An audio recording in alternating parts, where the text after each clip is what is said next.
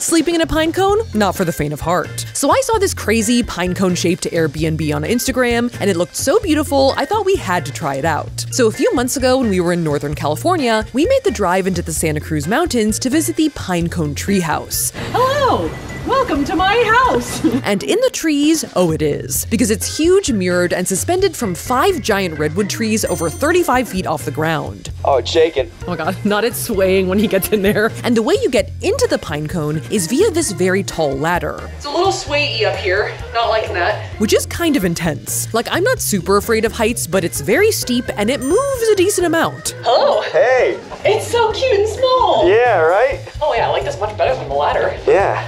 This is much nicer than the ladder. Now inside, the treehouse is actually really pretty. Like, the scales of the pinecone are windows to the surrounding forest, and though it is pretty snug up there, the decor and plants are very cute. It's intended to be like a meditative nature retreat, and I think it definitely does achieve that. Come on in. The water is great. But one thing I did not anticipate was how much the pinecone itself would move with the wind.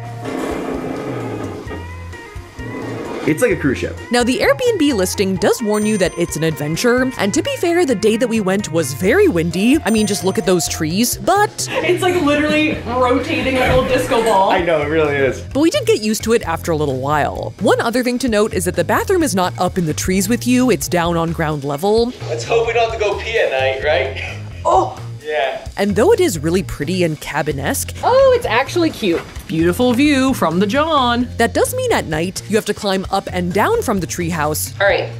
Let's go to the bathroom. to pee or get ready for bed. Woo! Made it! Which isn't too bad unless you forget something upstairs. Do not have our toothbrushes. Nope. Don't worry, I made Tyler go back by himself. Toothbrushes. Good job. Now, I was pretty curious about what it would actually be like to sleep up there, Hi. Night. Whoa!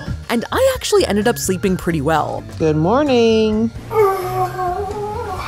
The swaying at night is kind of a strength because it almost like rocks you to bed. It's a little loud, the wind, but other than that, it was fine. And overall, I thought the cone was pretty cozy. In the morning, it's really pretty. So in this episode of Instagram versus reality, this place is just as pretty as it looks, but it's way louder. See you later, Pinecone. Until next time. But what can you expect? I mean, it's a giant pine cone hanging from a tree.